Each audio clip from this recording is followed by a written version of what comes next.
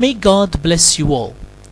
Today, as I was ministering to people in hospital on my way to the chaplain's quarters, I met an interesting couple on the way.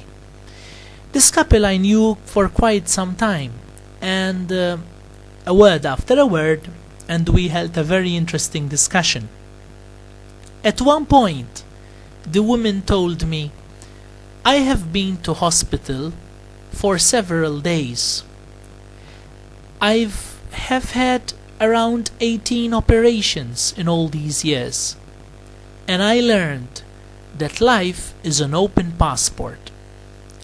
To be honest with you, when I heard this beautiful expression, I didn't resist the temptation, but took out a piece of paper and wrote down this very powerful phrase: life is an open book.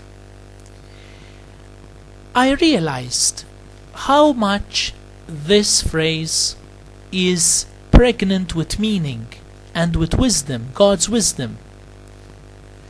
Why? First of all, life is an open passport because this passport has a special opening. First of all, it is opened once and for all.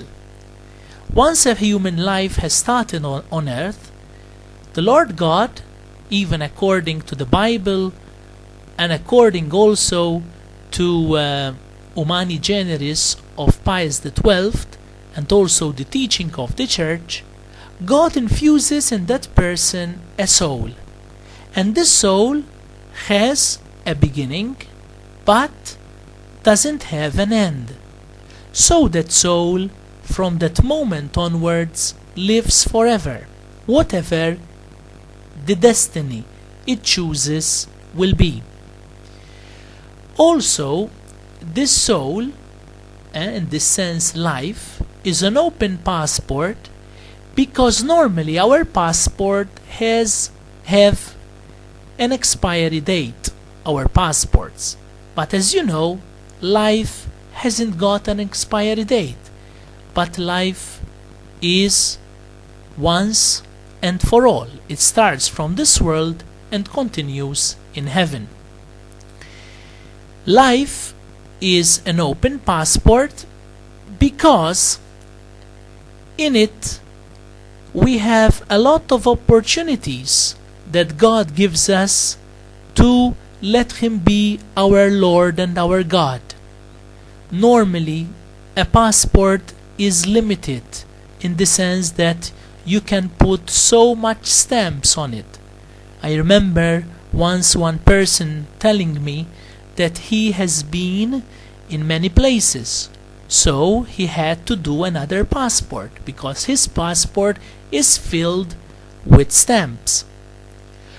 Also, life is an open passport because God not only gives us a lot of opportunities to be close to Him, to choose Him as our God, but also in a way in this passport there are the good seed and the bad seed. Normally, if you go to certain countries, if you carry a passport of another country, you won't be allowed. Such is the policy, for instance, of the Israeli government. If you have a stamp from Arabic country, you are not allowed on your passport, you are not allowed to enter Israel. That obviously is the law of that country.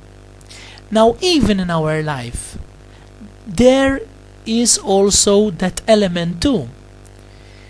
That is, the devil's stamp cannot stand with God's stamp, and God's stamp cannot stay with the devil's stamp.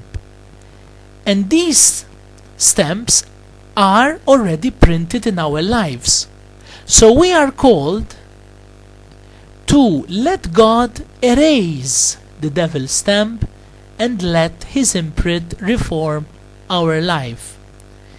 But contrary to the case, if we decide, for instance, to go to Israel, but we have an Arabic stamp on our passport and we are called to do another passport to enter this country, God won't tell us you have to throw away your life. No, but He tells us restore your life. So God is there to help us rebuild our life once again.